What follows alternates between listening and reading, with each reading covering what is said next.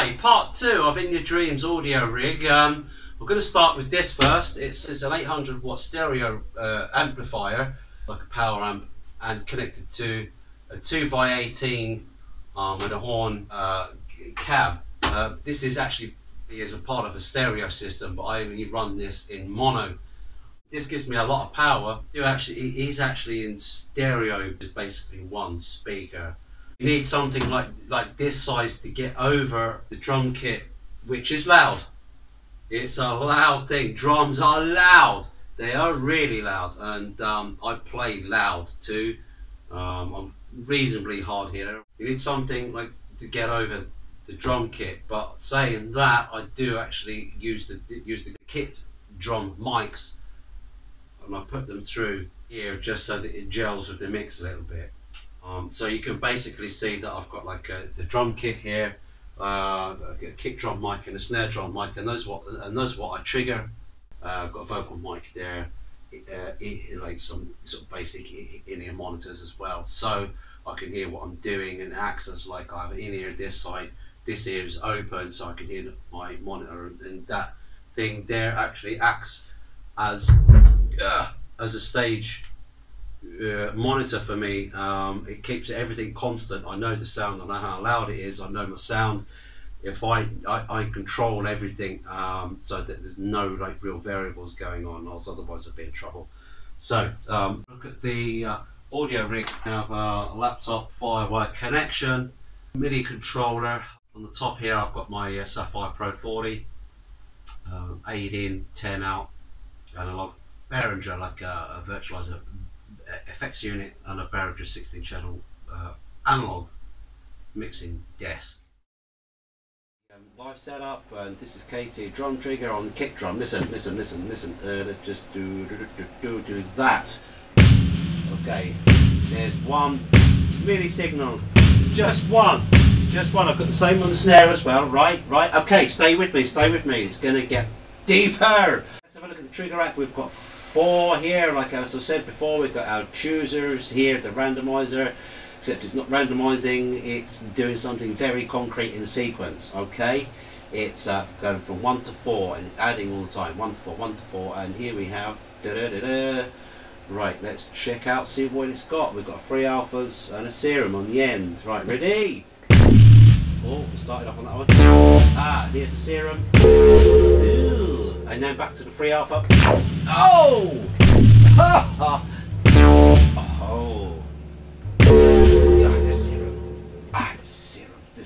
The serum. 3 alpha. 3. The serum. Next rack. Okay. As an enzyme with 3 or 3 alphas. Right.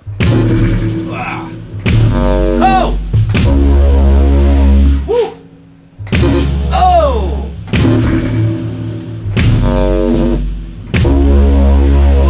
Whoa! Oh! Yeah. Nice. That sort of thing. I'm not sure what I have on this one. Let's have a look. Shrimp, come on, shrimp. Come on! You got this far. This is really, let's build one. Let's build a rack. It's simple when you know how. It took me a long time. I had to figure it out. Even after asking certified Ableton instructors, they couldn't do it. They didn't know what I wanted. It was quite simple, really, in the end. I'm going to show you how to do it. Right. First of all, let's create, let's have an instrument rack in the MIDI track. Boom, right? Let's open up the chain selector, and then the chain, hide chain, hide. Okay, now you need another instrument rack. In the instrument rack, nested. Figure that. Nested instrument racks. Well, what do you say? Then we have another one. Let's rename this. Rename. One. Okay. Rename TWO. Okay, so we've got this chain 1, bam, right? Then what we do is we open up the chain in this instrument rack. And what we do next is we throw in a few synths. Go figure. We could have Dune, boom, ka-ching. Okay, then we could have a synth master. If you're a master at synths, you could have that one. We got enzyme, boom, and that's a Firebird for a laugh. Okay, so then all we need to do, we did the really secret weapon here. Let's just close these for a second. 1, 2, 3, ka-ching, close these up. Right, so the secret weapon is the MIDI effects rack, and we need to put random here. Let's have it at like nice round number 4, scale of 1, chances 100%. So that every time you get a MIDI note coming from here, it goes to this, in this rack here, it goes to this randomizer, but it's not random, it's put this to add,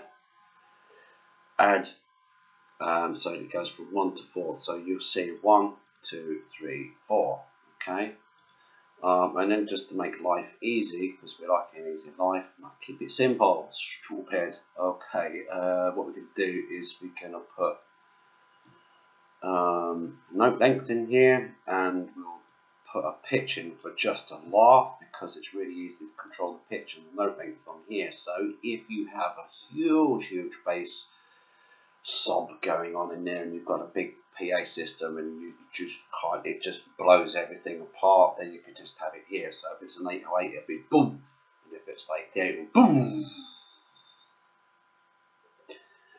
So you can have your notes overlapping. So this is basically it. Really simple when you know how. Of course, it's really simple. Yeah. Right, so that's how you do it. That's the rack system. To stretch it out like money. Okay, right. Put number 2 there, stretch it out to number 2. Then we go for macro controls. Look, map mode. Let's add this cursor here to map here. Bam. Alright, we're done. That's how you map mode that. Right, look at that. Woo. That's nice. 1, 2, right. So that's it. Really simple when you know how. This is the world's first. I mean, you know, why nobody's ever thought of this beats me. I'm a drummer. Ha! Beats me. So that's it, really. If you don't like it, you know what to do. But if you do like it, give me a thumbs up.